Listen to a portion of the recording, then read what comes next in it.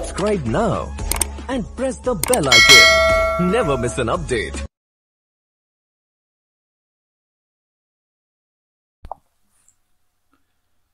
Hello. In this video, we shall discuss in brief the life and works of John Osborne. John Osborne was born on 12th December 1929 in London. He was a playwright, screenwriter, and an actor. He was the son of Thomas Godfrey Osborne, who was a commercial artist and advertising copywriter. In 1935, the family moved to the North Surrey of Stoneleigh near Yeovil in search of better life. After the death of his father in 1941, John used insurance money for a boarding school education at Belmont College. He hated it and left after striking the headmaster.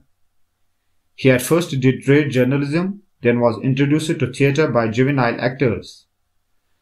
Osborne had many affairs and often mistreated his wives and got married 5 times. He was a diabetic patient and injected insulin twice a day. He died on 24 December 1994 at the age of 65.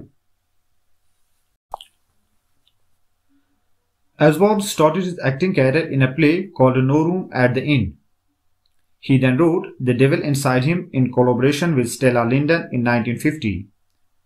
His next play was Personal Enemy, which was written in collaboration with Anthony Crichton. His famous play Look Back in Anger in 1956 gave him instant recognition as a dramatist. The play was produced at Royal Court Theatre by the English Stage Company. In 1957, he produced The Entertainer. In the same year, he again collaborated with Anthony Crichton and produced Epitaph for George Dillon, but it was less successful. The World of Paul Silicky was produced in 1959. Osborne continued his career as a dramatist and wrote about 25 plays.